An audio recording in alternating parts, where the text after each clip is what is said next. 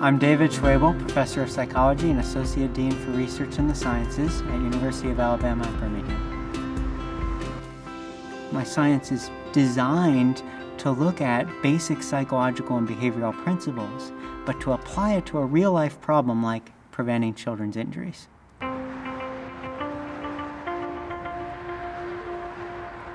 Pedestrian injuries are a leading cause of death for children in the United States, and so we sought out to think about how could we teach children to cross streets safely.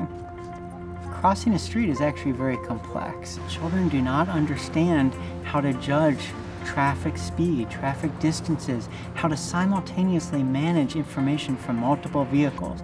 Children need time to develop those skills, and we think we can teach it at a slightly younger age than it normally develops. To date, the existing interventions to teach children to cross the street aren't very good. So we began to think about what are our alternatives, and virtual reality came to mind.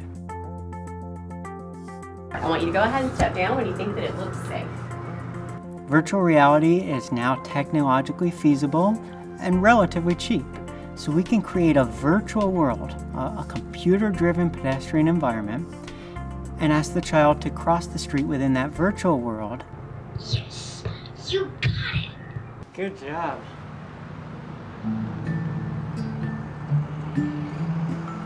We want to be comprehensive in understanding the children we study. You have any questions? Okay, let's get started. First, we need to understand their level of pedestrian skill at the beginning. So we take them out to a field location and we measure when they would cross the street using real traffic in the real city. First, we have them stand next to the street and shout now. Shout now when you think it looks clear. Now.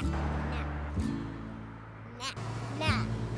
I want you to take 2 steps forward. Second, we have them stand 2 steps away from the curb, and they take 2 steps towards the curb without entering the street when they think it's safe to cross. All right, come back. Okay, we're going to let them cross. Participant 215, VR follow-up lab, walk along. Behavioral scientists have developed ways to look at behavior objectively, to use rigorous methodology, to use rigorous science, and ultimately to understand behavior and thinking so we improve human health. To understand behavior, we have to get a comprehensive picture of the child. Are you ready? Good. Good job. So we measure their answers to stories. Daisy sees a squirrel. So what do you think Daisy does? Chase it. Yes, so Daisy... We ask them questions, scenarios where we talk about how would you get across the street to chase your dog who's run away. Okay, what would be the safest way to go? They get at things like their demographics, their knowledge about pedestrian safety, and so on. How good do you think you are at crossing streets compared to the other kids your age? We also measure temperament through behavioral measures. I want you to draw your circle as slow as you can. Such as drawing as slowly as possible. How well does the child slow down? And then we use a little robot on a tabletop. We've recreated 2 city intersections, and the children use a little robot to indicate how they would cross the street in this replica city on a tabletop. Ready, go. In order to program the avatar in the virtual environment, we have the child walk in the hallway several times to measure their walking speed. I think we are on the cutting edge to be using virtual reality as a way to test children's pedestrian behavior. It's innovative and unique, and it offers the opportunity for us to study something that we couldn't easily study in the real world. Oh my gosh, I think you need to try that again. The room is kept almost completely dark. That allows the child to feel immersed into the virtual world. Okay, this is our little head tracker, and this helps the computer know which way you're going to look, okay? We arrange a head tracker to understand how often the child looks left and right. Wow, that was close. Try to be more careful next time. They stand on a wooden curb. It replicates a real-world curb, and when they think it's safe, they step down off the curb onto a platform.